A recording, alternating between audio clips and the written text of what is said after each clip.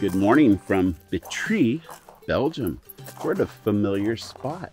Camping MAKA. Our friends Guido and Nancy own this place, and it is a beautiful campground. So I have to ask you, honey, as a life goal, did you ever have living in a van down by the river on your list? No, can't say that I did. Because that's what we're doing here. Only for 2 nights as we continue on our journey. We just had to see them again. They were so nice and welcoming. And this time around, the campground is open. We were here in the beginning of November, so it was all closed. And we'll show you around the amenities later as well. One of the things we thought we'd talk about today has to do with what we felt like we didn't do as well as we could have. Maybe call them even mistakes last time.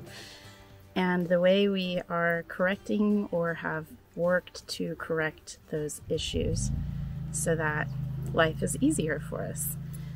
And also talk a little bit about absence making the heart grow fonder and how that was good for us to have some time off the road so that we actually were pining for it when we came back.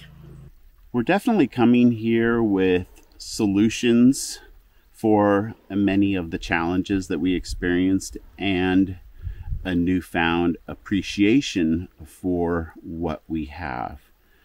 And right off the bat, it's the first week of September and we're here in the camper exploring. Whereas last time it was solidly the middle to late November by the time Denny arrived in Zeebrugge and we were packed up and traveling again. And 2 months at these latitudes really means a lot.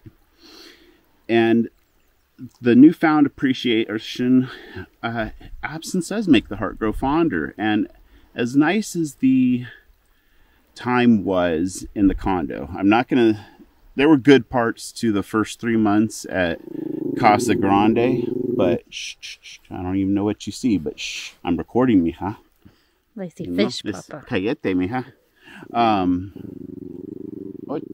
You're thoroughly distracting, Papa. I even lost my train of thought. There's plants floating by and she's growling at them in the water. Okay. Well, this is live and in the moment, but seriously, I did lose my train of thought. Where was I going? Oh, Casa Grande. That place was a complete shithole for us, but the condo was great. But absence makes the heart grow fonder because we had seen all these areas before. We were driving roads that we had driven before. And even though we are in a place we've been before right now, we took a different route to get here. And it's amazing. We're just driving down the road and Denny, and he's doing everything that he does best. Hey, I'm trying to work here, mija. So am I, Papa. So, yeah, I think I'll transfer it over to Beck because I'm completely lost at this point. Probably first and foremost is the fact that we're also here 2 years later than we were the last time. And if we all remember what the world was like in October of 2021,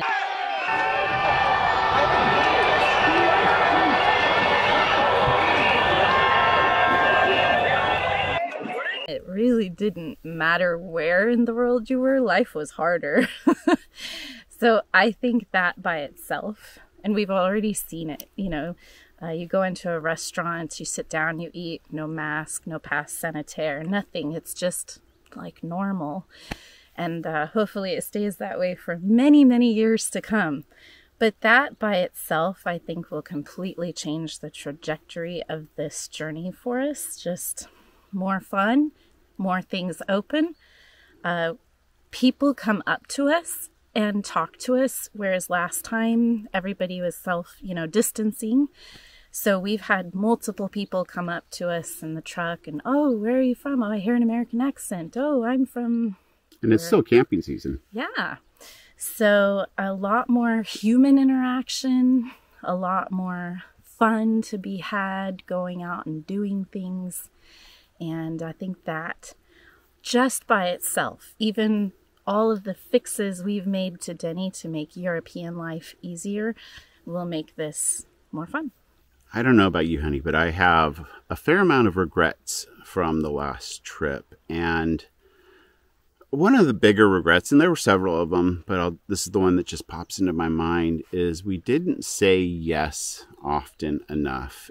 And I don't want to say we were buying into the fear, but because the world in the fall of 2021 with the vaccination mandates and all the COVID peak Delta wave and then Omicron, we did kind of stay to ourselves. And the noteworthy thing is in Croatia, was it Christmas or New Year's? New Year's. It was New Year's, and Zvona from the restaurant that we went to that was only a few minute walk away invited us to come take the van and stay at his family house on the water and celebrate the holiday with him. But it was peak Omicron, and we made personal decisions that didn't give us a defense shield that 99% of the people in the world got.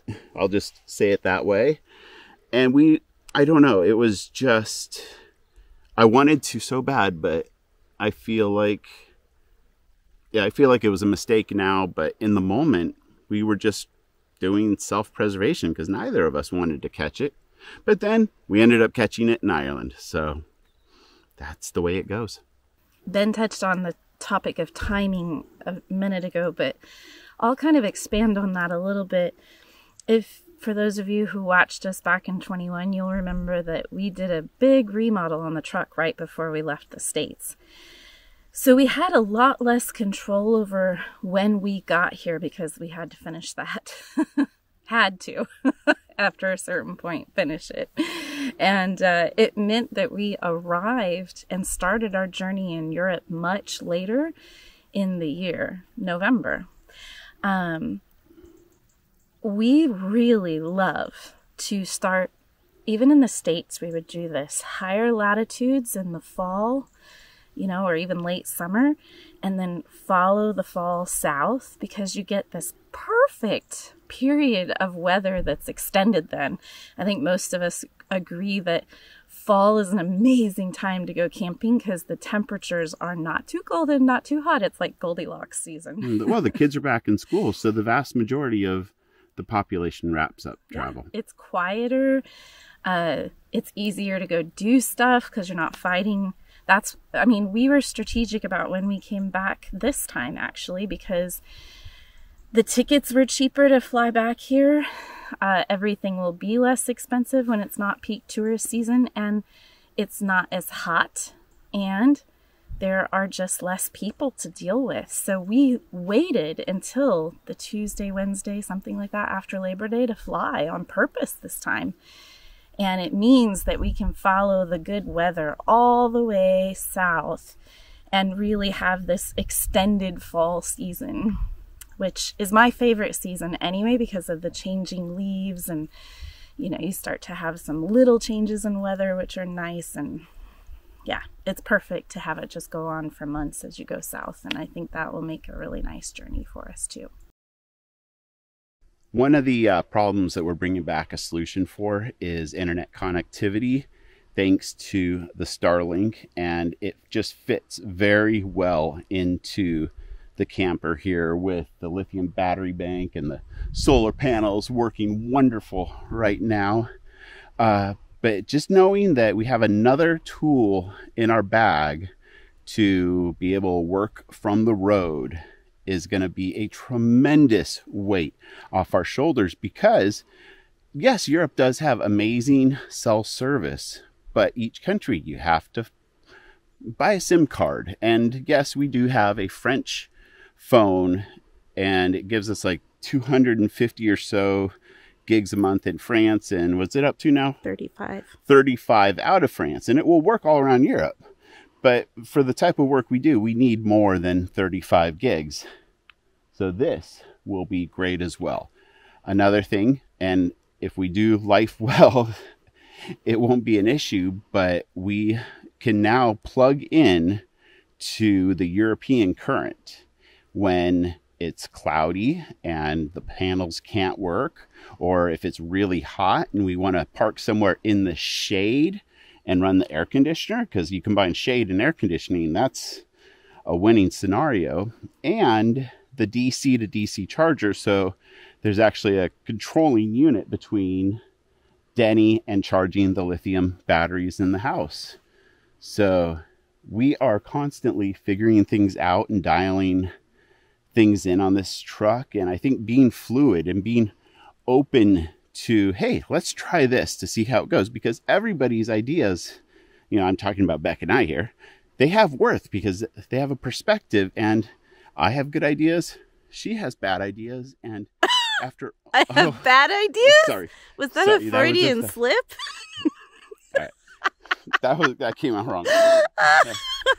Keep going. Okay. That's staying in. Well, okay, so you have bad ideas.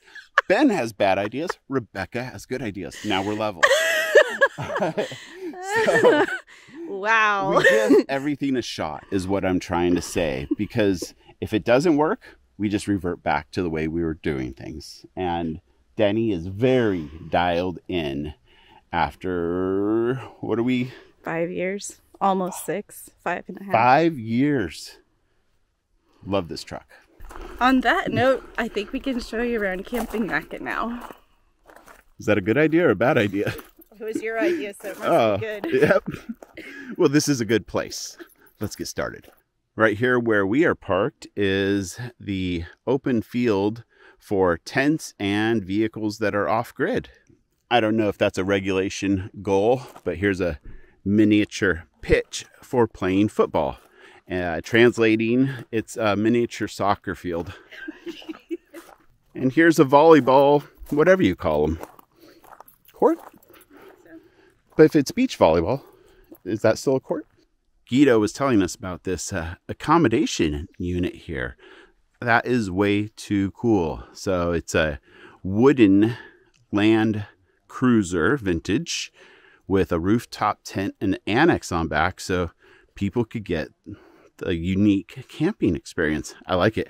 Then right next to the rooftop tent camping experience are a couple cabins. And there's more scattered all around here.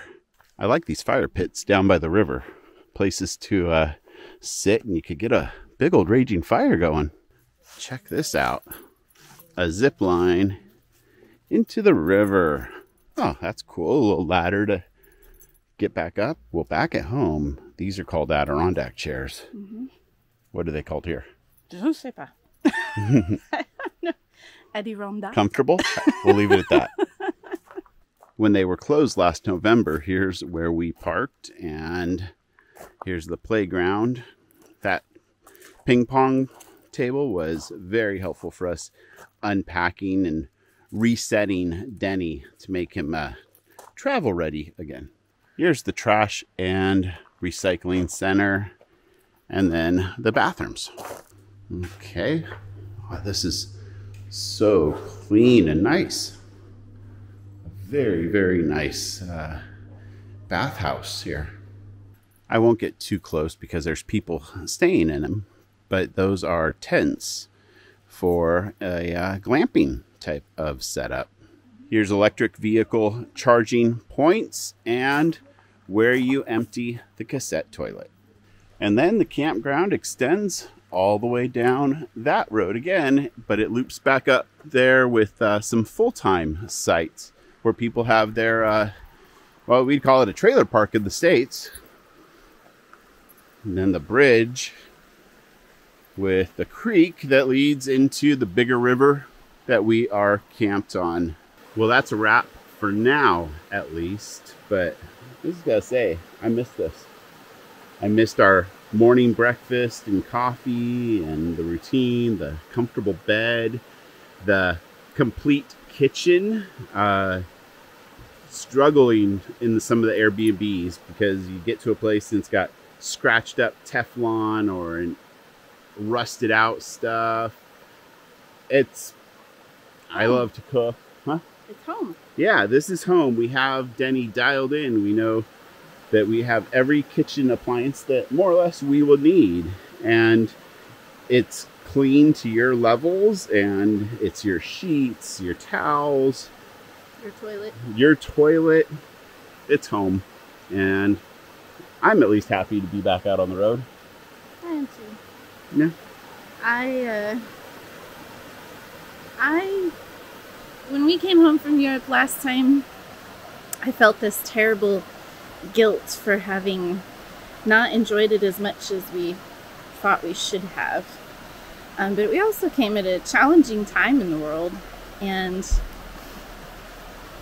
the conclusion that I've had is, well, we reached our limits on that trip, but how few people actually do something that pushes them all the way to the edges of their limits. And those aren't our limits anymore. We have new limits, and we survived it, and we challenged ourselves, and that's kind of the whole point. And there's nothing to feel bad about. It was actually a growth point instead of something to feel bad about. We've spoken about this, but we also came here cocky. And I'm not saying like the cocky American tourist in Europe type of cocky like we've been down the road since 2015. Like how hard could we this were doing be? it before as a hashtag, people, and I really think that it was more challenging than we expected, and it was a learning process, and we came back again. But we also did it. We did it. We didn't give up. We're back. We're going to do it again, and we're going to have a lot more fun this time.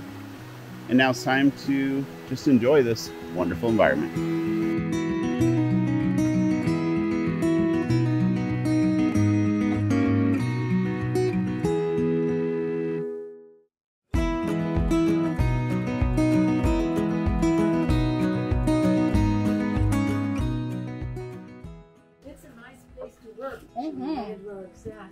Good view. I guess I'm eating dinner without you. Oh, wow. You gotta go to work. Yep. I'm gonna bring a pizza back, but this is a pasta scampi. Bye.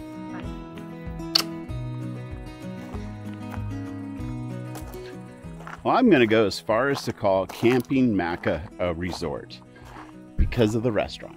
You do not have to leave this wonderful place. That's a wrap for this video. Thanks for hanging out with us. We're going to head north to, I don't want to jinx it because, yeah, every time I call the shot, something happens.